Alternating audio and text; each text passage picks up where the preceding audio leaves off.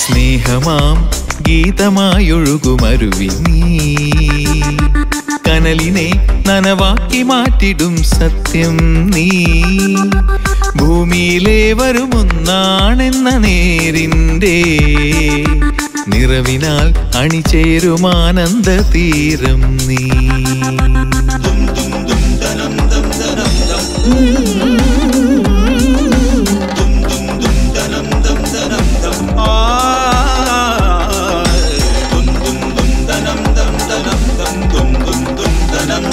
Hello, bless retirement living. Hi, അസ്സലാമു അലൈക്കും. ഇന്ന് നമുക്ക് ഗൗരവക്കാരെ കുറിച്ച് സംസാരിച്ചാലോ? ഞാൻ അല്പം വ്യത്യസ്തനും സ്വൽപ്പം ബുദ്ധിജീവിയും ആണെന്നറിയിക്കാനായിട്ട് ഇത്തരം ഭാവം മുഖമുദ്രയാക്കുന്നവരും ഉണ്ട്. പക്ഷേ സത്യം പറയാലോ, നിങ്ങളുടെ മുന്നിൽ നിന്നും മാറിയാൽ മറ്റുള്ളവർ പറയുന്നത് ഇതാണ്: ഭൂമിയെ കറങ്ങാനായിട്ട് സഹായിക്കുന്നതേ ദോ ഈ പുള്ളിയാണ് എന്ന്. ഒരു നല്ല പുഞ്ചിരിയോടെ നന്നായി സംസാരിച്ചു നോക്കിക്കേ, എന്ത് ബുദ്ധിമുട്ടുള്ള കാര്യവും എല്ലാവരും ചെയ്തു തരും. കഴിഞ്ഞ ദിവസം ഞാൻ ഒരു യാത്ര നടത്തിയട്ടോ. ഞങ്ങൾ 2-3 പേരുണ്ടായിരുന്നു. ഒന്നിച്ചിരിക്കാലോ എന്ന് കരുതി ഒരാളോട് സീറ്റ് ഒന്ന് അഡ്ജസ്റ്റ് ചെയ്യാമോ എന്ന് ചോദിച്ചു. എന്തിന് എന്ന് ചോദിച്ച് പുള്ളി ഗൗരവത്തിൽ ഒരൊറ്റയിരിപ്പ്. ഒന്ന് മയത്തിൽ അയ്യോ സോറി കേട്ടോ, എനിക്കിവിടെ തന്നെ ഇരിക്കണം എന്ന് പോലും പറയാനുള്ള മര്യാദ കാണിക്കാതെയുള്ള ഒരു തരം രീതി. കഷ്ടമെന്നല്ലാതെ എന്തു പറയാനാ? മനുഷ്യന്മാരെ കാണാത്ത ഇത്തരം ആൾക്കാരെ കാണുമ്പോൾ സങ്കടം തോന്നാറുണ്ട്. ഒരുപക്ഷെ ഒരുപാട് പ്രശ്നങ്ങൾ ഇത്തരക്കാരെ വേട്ടയാടുന്നുണ്ടാകും. അല്ലെങ്കിൽ ഒരുപാട് കഷ്ടപ്പെട്ട് പഠിച്ച ഒരു വലിയ കസേരയിൽ ഇരുന്നതിന്റെ വാശിയുമാകാം. ഞാൻ എന്ന ഭാവം ആയിക്കൊള്ളൂ. പക്ഷേ സാധാരണക്കാരെന്തു പിഴച്ചു? അവർക്കിതൊന്നും അറിയില്ലല്ലോ. ഏത് തലപ്പത്തിരുന്നാലും അവസാനം ഒരു പിടി ചാരമായാൽ നീ എന്നോ ഞാൻ എന്നോ തിരിച്ചറിയാനാവാത്ത അവസ്ഥ കൈവരുന്ന ഒന്നാണ് ഈ ശരീരം. അത് മറക്കരുത്. ഭസ്മാന്തം കളയപരം. മറ്റുള്ളവരെ എങ്ങനെ പരിചരിക്കണമെന്ന് രമണ മഹർഷിയോട് ഒരിക്കൽ ഒരാൾ ചോദിക്കുകയുണ്ടായി. അതിന് അദ്ദേഹം പറഞ്ഞ ഉത്തരം കേൾക്കണോ? There are no others എന്നാണ്. പറഞ്ഞു വരുന്നത്, ഒരുപാട് ഭാവങ്ങളൊന്നും എടുത്ത് മുഖത്തണിയാതെ നമുക്കൊരു നല്ല ഭാവം മുഖമുദ്രയാക്കാം എന്നാണ്. ഇന്ന് വാരം വയ്ക്കുന്നു hello plus, sponsored by bless retirement living Aluva.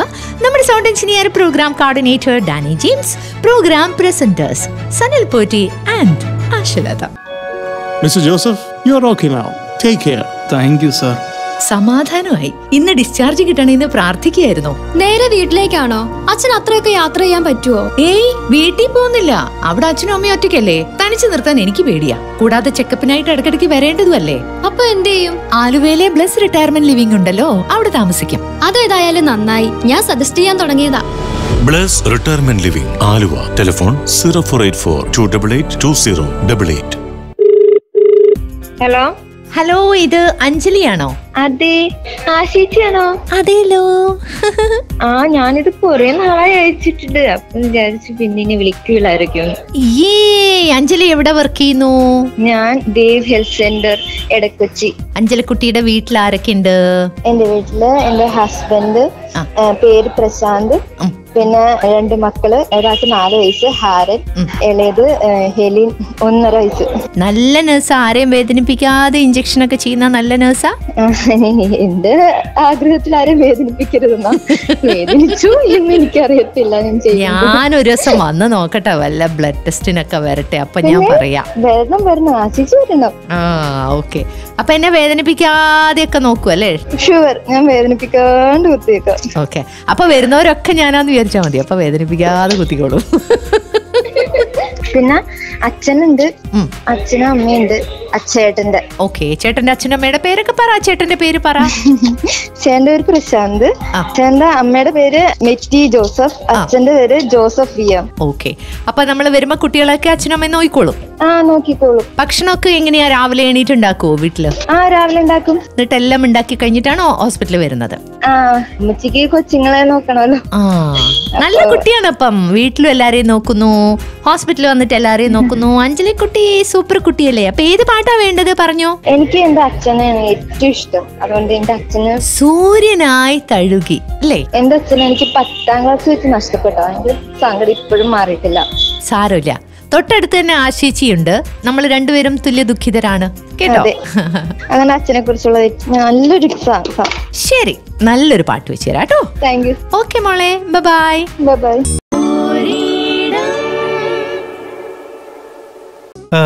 അനുരാഗിണി എന്ത് രസമായിട്ടാ പാടുന്നത്. ഇവിടുത്തെ എല്ലാവരും ടാലന്റഡാ. സാറിന്റെ പിറന്നാളിന് ഇങ്ങനെ ഒരു ഒത്തുകൂടി പ്രതീക്ഷിച്ചതേയില്ല. ബ്ലസ്സിൽ അധിക ദിവസവും ഇത്തരം ഫംഗ്ഷനുകൾ കാണും. കൊച്ചുമക്കളുടെ പിറന്നാൾ ആഘോഷം, അലുമിനി മീറ്റ്, അങ്ങനെ പലതും. നല്ല അറ്റ്മോസ്ഫിയറും നല്ല ഭക്ഷണവും. എന്താ സ്ഥിരതാമസം ആക്കുന്നോ? You said it. തീർച്ചയായും ഞാൻ വരും. കാരണം എന്റെ സ്വപ്ന ഇടമാണ് ബ്ലസ് റിട്ടയർമെന്റ് ലിവിംഗ്. നിന്റെ മാത്രമല്ല, ഒരു പ്രായം കഴിഞ്ഞ എല്ലാവരുടെയും. Bless retirement living, Aluva. Hello, Rajitha രാജനുണ്ടോ? ഇത് ഹലോ ബ്ലസ്സിൽ നിന്ന് ആശലതയാണ്. ശരി. ഹലോ, രജിതയാണോ? Hello hello hello. അതെ അതെ അതെ. ഹസ്ബൻഡ് ആണോ ഫോൺ എടുത്തത്? മഹേഷ്. അപ്പൊ മഹേഷ് കുഞ്ഞിന്നാണോ വിളിക്കുന്നത് രജിതയെ? അപ്പൊ കുട്ടികളുണ്ടായാലും എന്താ വിളിക്കുക അവരെ? കുട്ടികൾ 2 പേരുണ്ട്, മോനും മോളും ഉണ്ട്. അവര് അമ്മു അപ്പു. ഞാൻ ഹസ്ബൻഡിനെ കുഞ്ഞാന്നാ വിളിക്കുന്നത്. കുഞ്ഞനും കുഞ്ഞിയാണ് അല്ലേ? ഓ കൊള്ളാം. മഹേഷ് എന്ത് ചെയ്യുന്നു? മഹേഷ് മെക്കാനിക്കൽ ഡ്രാഫ്റ്റ്മാനാ, ഓട്ടോക്കാരൻ. ഓ ശരി ശരി. രജിത എന്ത് ചെയ്യുന്നു? ഞാന് കെമിക്കൽ എക്സാമിനേഴ്സ് ലാബിൽ വർക്ക് ചെയ്യുന്നു, കാക്കനാട് ഫോറൻസിക് ലാബില്. ജോലി സ്ഥലത്താണോ അല്ല രണ്ടാളും കൂടി എവിടെയെങ്കിലും പോവാണോ? ഞാൻ വീട്ടിലാണ്, ഇടുക്കിയിലാണ് എന്റെ വീട്, വണ്ടിപ്പെരിയാർ, അവിടെയാണ് ഇപ്പൊ. അപ്പൊ ഇന്ന് ജോലിക്ക് പോയില്ല? ഇന്ന് ലീവാ. മക്കൾ എന്ത് ചെയ്യുന്നു? മക്കള് മോള് 3ാം ക്ലാസ്സില്, സെന്റ് ആന്റണീസ് കിഴക്കമ്പലം. മോൻ LKG അവിടെ തന്നെ. കുഞ്ഞുമാവകളാണ്. എല്ലാ ദിവസവും ഞങ്ങളുടെ രാവിലത്തെ പരിപാടികൾ അടുക്കളയിലെ അശേച്ചിയുടെ വാചകവും ഞങ്ങളുടെ പാചകവും എല്ലാം ഒന്നിച്ചാണ് നടക്കുന്നത്. ഓ, വാചകവും പാചകവും ഒന്നിച്ചാണ് നടക്കുന്നത്. അതെ അതെ. അപ്പൊ ടേസ്റ്റ് കൂടും കേട്ടോ. അതെ അതെ, തീർച്ചയായിട്ടും. അശേച്ചിയുടെയും സല്ലേട്ടന്റെ രാവിലെ കേട്ടില്ലെങ്കിൽ അന്നത്തെ ദിവസം ഒരു സുഖമില്ല രാവിലെ. ഓ മതി, അത്രയും കേട്ടാ മതി. അതെ, ഇതിപ്പോ ഹസ്ബൻഡ് അയച്ചിരുന്നു, പക്ഷെ എന്റെ അടുത്ത് പറഞ്ഞിരുന്നില്ല. എപ്പോഴും എല്ലാ ദിവസവും പറയാറുണ്ട് അശേച്ചിക്ക് മെസ്സേജ് അയക്കണോന്ന്, പക്ഷെ ഇതിപ്പോ ഭയങ്കര സർപ്രൈസ് ആയി പോയി. പുള്ളിയാണ് അയച്ചതല്ലേ? Okay okay. അതാണ് എടുത്തപ്പോ തന്നെ ഞാൻ കൊടുക്കാന്നൊക്കെ പറഞ്ഞത്. അതെ. അപ്പൊ ഇനി എന്നാ തിരിച്ചു വരുന്നത്? തിരിച്ച് ഞങ്ങള് സൺഡേ വരും. ഓക്കെ. എവിടെയാ താമസം എറണാകുളത്ത്? കാക്കനാട് തന്നെ, സിവിൽ സ്റ്റേഷൻ അടുത്തായിട്ട് താമസിക്കുന്നത്, ശാന്തിനഗർ. ശരി മോളെ. അപ്പൊ ഇഷ്ടപ്പെട്ട ഒരു പാട്ട് പറ. ഏത് പാട്ട് വേണം? നമ്മുടെ വാനം ചായും എന്നുള്ള പാട്ടില്ലേ? ഉണ്ടല്ലോ, ആ പാട്ട് വെച്ച് തരാം. അപ്പൊ മഹേഷിന്റെ അടുത്ത് അന്വേഷണം പറയൂ. ബൈ. ഓക്കെ, താങ്ക് യു ചേച്ചി, താങ്ക് യു വെരി മച്ച്.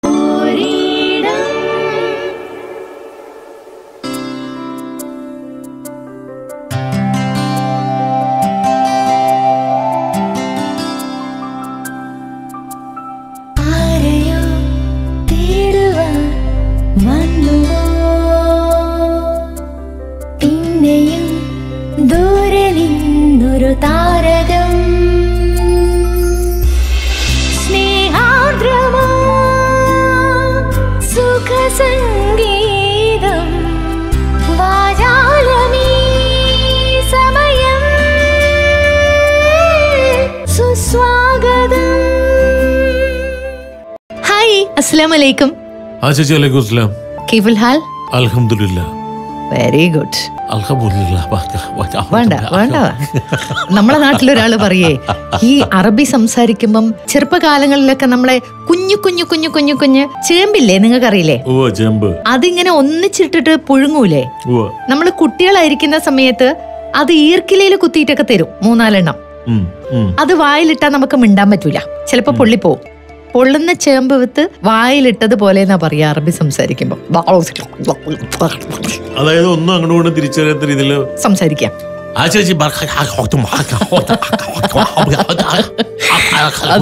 ഇങ്ങനെ സംസാരിച്ചു കഴിഞ്ഞാൽ ഏതാണ്ട് അറബി പോലെയൊക്കെ ആവുന്നതാണ് എനിക്ക് തോന്നുന്നത്. ചെറുങ്ങനെ ഒരു അറബി ലുക്ക് ഉണ്ടായിരുന്നു. ഇനിയിപ്പോ എന്തായാലും അറബി വേണ്ട, മലയാളം വന്നോട്ടെ. അതെ, ചേച്ചി വായിക്കണോ? ഞാൻ വായിക്കണോ? ഞാൻ വായിക്കാം, കുഴപ്പമൊന്നുമില്ല. ഞാൻ എന്തായാലും കുറച്ച് നാളുകളുടെ പരിശ്രമം കൊണ്ട് തമിഴിൽ കുറച്ചെങ്കിലും നല്ലപോലെ സംസാരിക്കാനുള്ള ഒരു തോന്നൽ എനിക്കുണ്ടായി. അതിന്റെ പ്രചോദനം മുഴുവൻ ആശിച്ചാ. എന്താ അറിയില്ല, തമിഴ് பேசும்போது உங்களுக்கு ரொம்ப பிடிக்குமா? அதாவது கலைகளில் வந்துட்டு ரொம்ப சிறந்த கலை ஒண்ணு, அது வந்து இசை கலை தான். நாட்டுக்கலை, சில்பகலை, சித்திரகலை, நடிப்புகலை, ஏதாவதுக்கும் வந்து இன்ஸ்பிரேஷன் வந்து இயற்கையிலிருந்து சொசைட்டில இருந்து எல்லாத்திலுமே இசை தான். இப்போ வந்து பிரச்சனை என்னன்னா, இங்க வந்து பரவாயில்ல, நமக்கு போன்லயே பார்த்து தமிழ் வார்த்தையெல்லாம் பேசலாம். இங்க வீடியோ கிடையாது இல்லையா? வெளியில் இந்த மாதிரி வேலை பண்ண முடியாது தம்பி. இந்த மாதிரி எல்லாமே திருக்குறள் போல சொல்லுதான். இந்த சொல்ல எல்லாமே காண படிக்கல முடியாது ஐயா. நீங்க எல்லாமே பைகார் பண்ண முடியாதம்மா. இந்த மாதிரி இதெல்லாமே அந்த தாளி ஓலையில இருந்த போல இந்த மாதிரி எடுத்து மலையாளத்திலே தமிழ் எல்லாம் இങ്ങനെ வாசிச்சிட்டு எல்லாரையும் ஏமாத்திக்கிட்டு இருக்கேன். ഈ നമ്പി നമ്പി തമ്പി തമ്പി இந்த மாதிரி எல்லாமே கொஞ்சம் அப்புறம் உங்களை நம்பவே முடியாது. ഏമാത്ത കൂടാതെ. ശരി, അപ്പൊ വായിക്കട്ടെ ഞാന് മിണ്ടരുത്.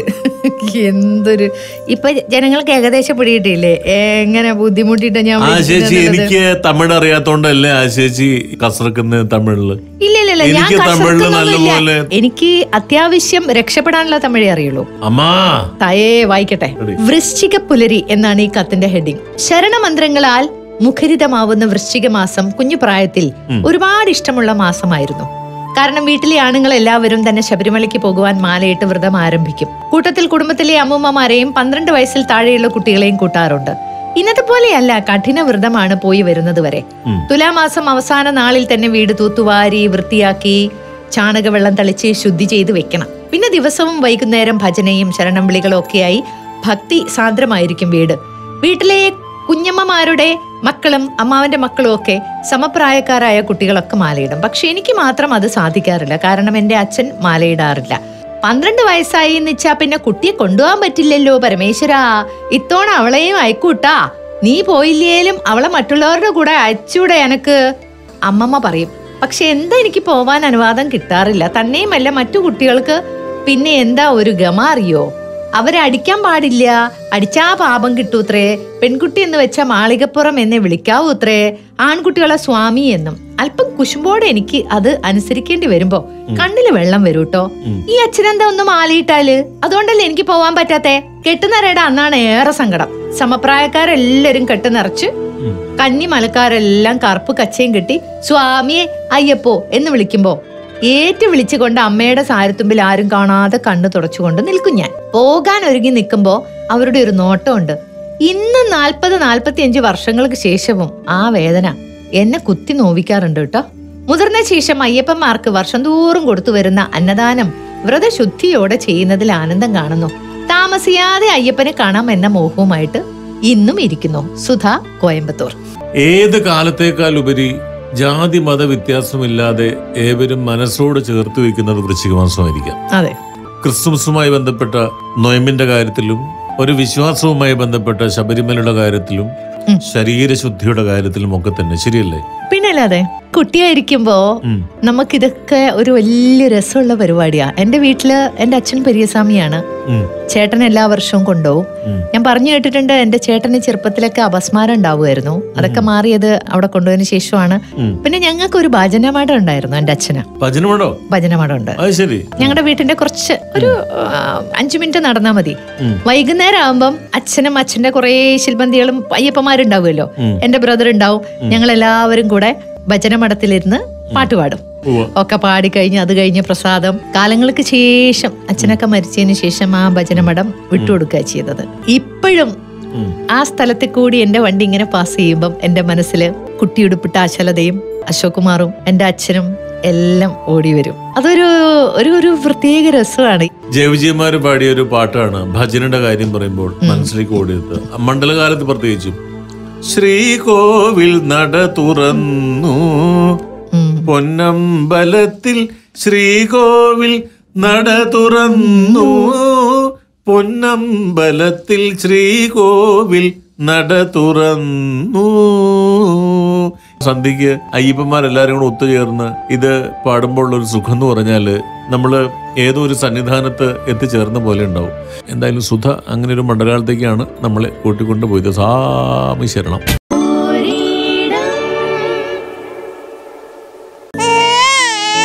അച്ചൂടോ. ഹായ് ശ്രുതി. ഹായ്. കുഞ്ഞുവാവയും അമ്മയും ഹാപ്പി ആണല്ലോ? Yeah very much. ഡെലിവറിക്ക് മുൻപും പിൻപും ബ്ലസ് റിട്ടയർമെന്റ് ലീവിംഗിൽ നിൽക്കാമെന്ന് വെച്ചത് എന്തുകൊണ്ടാ? മമ്മ ഇല്ലല്ലോ, പിന്നെ പപ്പ ഇവിടെയാണല്ലോ താമസിക്കുന്നത്. ഇവിടെ ഗസ്റ്റ് റൂം ഒക്കെ ഉള്ളതുകൊണ്ട് കംഫർട്ടബിൾ ആയിരിക്കുമെന്ന് തോന്നി. ഒപ്പം ഒരുപാട് അമ്മമാരുണ്ടല്ലോ എല്ലാ കാര്യവും പറഞ്ഞു തരാനായിട്ട്. തീർച്ചയായിട്ടും. Bless retirement living gives a lot of supports to people like me. We are always ready to help 24/7. Thank you, Bless. Bless Retirement Living, Aluva. Telephone 0484 288 2088. അടുത്ത കത്തിനുള്ള സമയമായിരിക്കുന്നു സനലേട്ടാ. ഞാൻ KP ഫാത്തിമ, റിട്ടയർഡ് ടീച്ചറാണ്. വാളൂരിൽ നിന്ന് എഴുതുകയാണ്. ഓക്കെ. രണ്ടാമത്തെ കത്താണ്. ആദ്യത്തെ കത്ത് വായിക്കില്ല എന്നാണ് കരുതിയത്. കാരണം എനിക്കിപ്പോൾ ഒരു പ്രശ്നമുണ്ട്. Jumping words. എഴുതാൻ വിചാരിക്കുന്ന വാക്കിനേക്കാൾ മുൻപ് അടുത്ത വാക്ക് ചാടി വരും. അല്ല, അതങ്ങനെ ഉണ്ട് കേട്ടോ, ചിലർക്കുണ്ട് അത്. എനിക്ക് തോന്നുന്നു പഠിക്കുന്ന കുട്ടികൾക്കാന്ന് തോന്നുന്നു കൂടുതലായിട്ടുള്ളത്. അതെ അതെ അതെ, സാധാരണ പഠിക്കുന്ന കുട്ടികൾക്കാണ്. ടീച്ചർ തന്നെ അത് എഴുതിയിട്ടുണ്ട്. ഫെയർ കോപ്പി എടുക്കും. അത് കാരണം അങ്ങനെ കോപ്പി എടുത്ത് കവറിലിട്ട് അഡ്രസ് എഴുതി പോസ്റ്റ് ചെയ്യാൻ കൊടുത്ത് കഴിച്ചു. 2 ദിവസം കഴിഞ്ഞ് എന്തോ കാര്യത്തിന് ഡയറി എടുത്തപ്പോ അതാ ഒരാൾ എന്നെ നോക്കിച്ചിരിക്കുന്നു. മനസ്സിലായി, original fair copy. Fair copy എടുത്ത കോപ്പി അവിടെ നിന്ന് ചിരിക്കുക. അപ്പൊ ഞാൻ കരുതി കത്ത് വായിക്കില്ലെന്ന്. പക്ഷേ ആശക്കുട്ടി വായിച്ചതിന് വളരെയധികം നന്ദി. ഇത് കഴിഞ്ഞ കാര്യം. അതിലും കൂടുതൽ ജമ്പ് ചെയ്യുന്ന ആളാ, അതുകൊണ്ടാണ് നമുക്ക് ഏത് അഭ്യാസവും കാണിക്കാൻ പറ്റുന്നത്. ആണല്ലേ? കഴിഞ്ഞ ജന്മത്തില് ജമ്പ് ചെയ്യുന്ന ജീവിയായിരുന്നു. എന്റെ ബൂസ്റ്റിനും സനൽ പോറ്റിക്കും ഡാനിക്കും സുഖം തന്നെ. എന്റെ ബൂസ്റ്റിനെന്ന് ഉദ്ദേശിച്ചത് ആശേച്ചിയാ. വളരെ വർഷങ്ങൾക്ക് മുൻപ് നടന്ന സംഭവമാണ്. പക്ഷെ ഇപ്പോഴും ഓർത്ത് നാണമോ ചമ്മലോ എന്താണെന്ന് പറയാൻ പറ്റില്ല. ഞങ്ങളുടെ വീടിനടുത്ത് ഒരു LP സ്കൂളുണ്ട്. അവിടെ ആയിരുന്നു ആദ്യത്തെ സ്കൂൾ പഠനം. പിന്നെ കുറച്ചുകൂടി ദൂരത്ത് ഒരു UP സ്കൂൾ, അവിടെ 7 വരെ പഠിച്ചു. അതും കഴിഞ്ഞ് 2 കിലോമീറ്റർ ദൂരത്ത് SNDP ഹൈസ്കൂൾ പാലിശ്ശേരി, അവിടെയാണ് 8ാം ക്ലാസ്സിൽ ചേർന്നത്.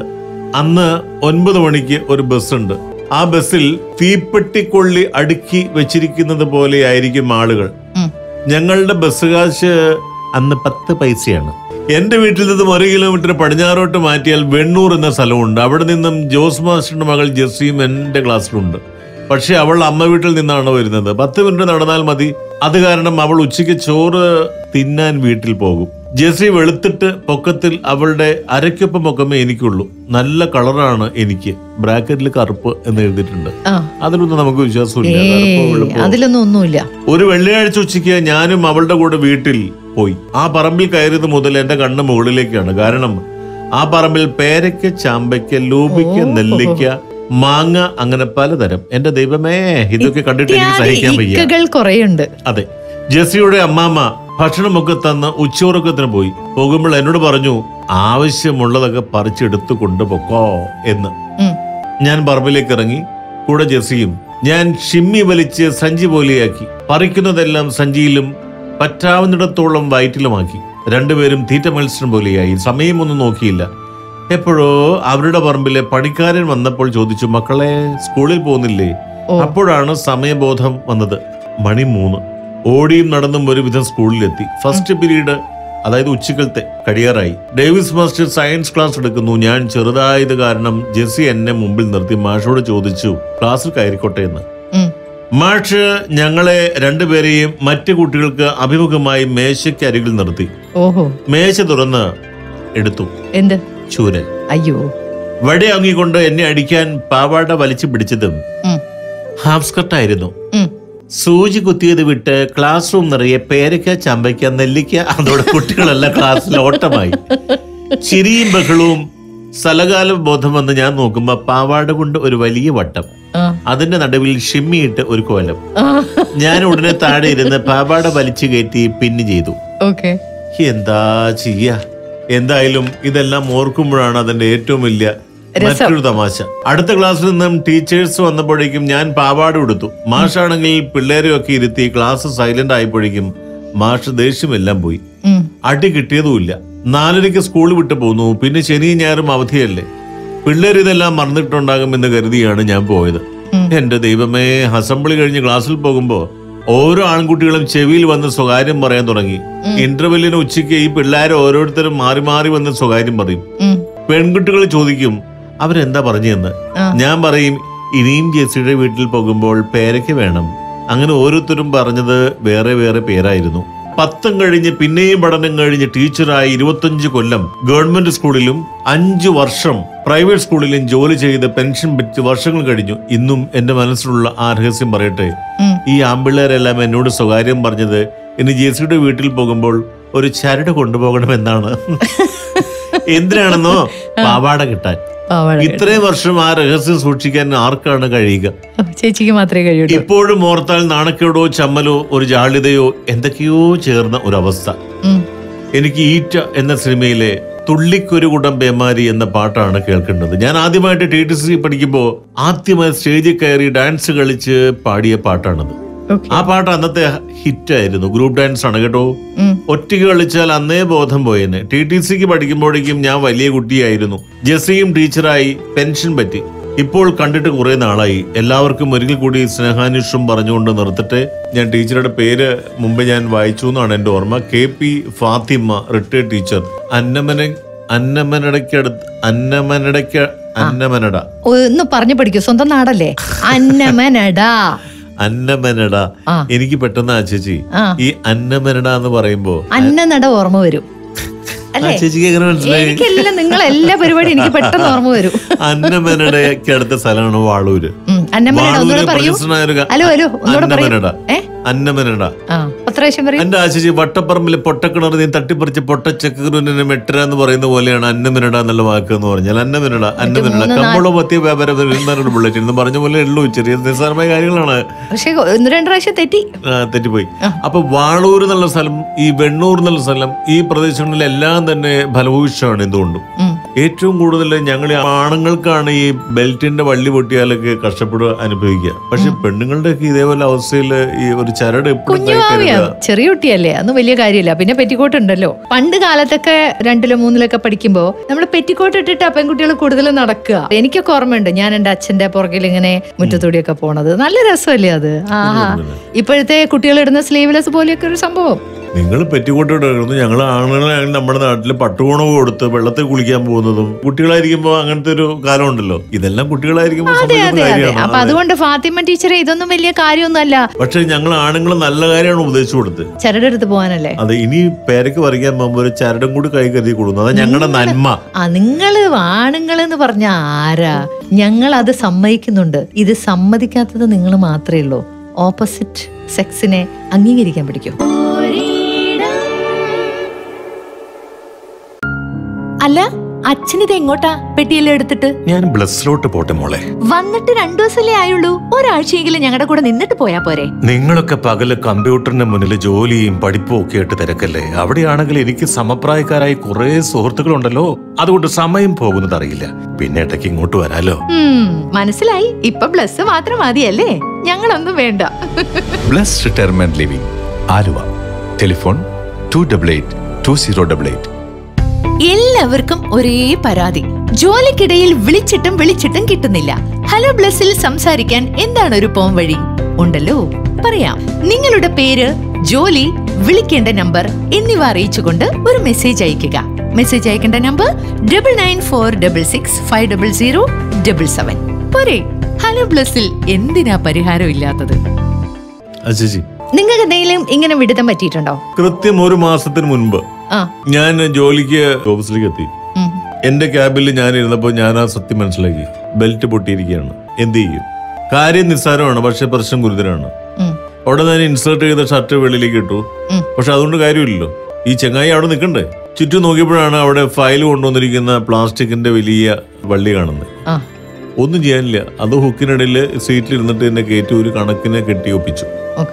അത് കഴിഞ്ഞ് ഉച്ചയ്ക്ക് ഉണ്ണാൻ ക്യാൻറ്റീനിൽ വലിയ ഗമയോടുകൂടി പോകുമ്പോഴാണ് ഈ കാര്യം മറന്നുപോയി. അപ്പൊ എന്റെ കൂടെ എന്റെ 2 ആത്മാർത്ഥ സുഹൃത്തുക്കളുണ്ട്. ഞാൻ അവരുടെ മുമ്പിൽ വെച്ചിട്ടാണ് ഈ പോക്കറ്റിൽ കൈയിടുന്ന സ്വഭാവം ഉള്ളതുകൊണ്ട് ഈ ഷർട്ട് ഒന്നും പൊക്കി പോക്കറ്റിൽ കൈയിട്ടപ്പോഴാണ് മറ്റവൻ എടാ നീ എന്തുട്ടടാ ഈ കയറ് വെച്ചിട്ടാണല്ലോ കെട്ടി നിർത്തുക. പിന്നീട് നിവൃത്തിയൊന്നുമില്ല. സഹിച്ചല്ലേ പറ്റൂ. സഹിച്ചേ അപ്പൊ പറ്റുള്ളൂ. സഹിക്കാതിരിക്കാനായിട്ട് വേറൊരു കാര്യം ചെയ്യാം. രാവിലെ എണീച്ച് നന്നായിട്ട് എക്സസൈസ് ചെയ്യുക, കുമ്പയൊക്കെ പോവും, അപ്പൊ ബെൽറ്റ് പൊട്ടുകയില്ല. അപ്പൊ പ്രിയരെ, ഇതെല്ലാവർക്കും ഒരു പാഠമാണ്. നമ്മൾ എത്രമാത്രം സുന്ദരനും സുമുഖനുമായിട്ട് നടന്നിട്ട് കാര്യമില്ല, ഒരു കൊട്ട കുമ്പുണ്ടെങ്കിൽ അതൊക്കെ കളഞ്ഞാലേ ഇയാള് കൊള്ളാട്ടോ എന്ന് പറയാൻ തോന്നും. അപ്പോ ഇന്ന് ഞങ്ങൾ ഇവിടെ പറയുകയാണ്, ശനി ഞായർ ദിവസങ്ങളിൽ ഞങ്ങളെ കാണാൻ കിട്ടില്ല, ഞങ്ങൾ മുങ്ങും, പക്ഷെ തിങ്കളാഴ്ച കാലത്ത് വീണ്ടും പൊങ്ങും. നന്ദി, നമസ്കാരം.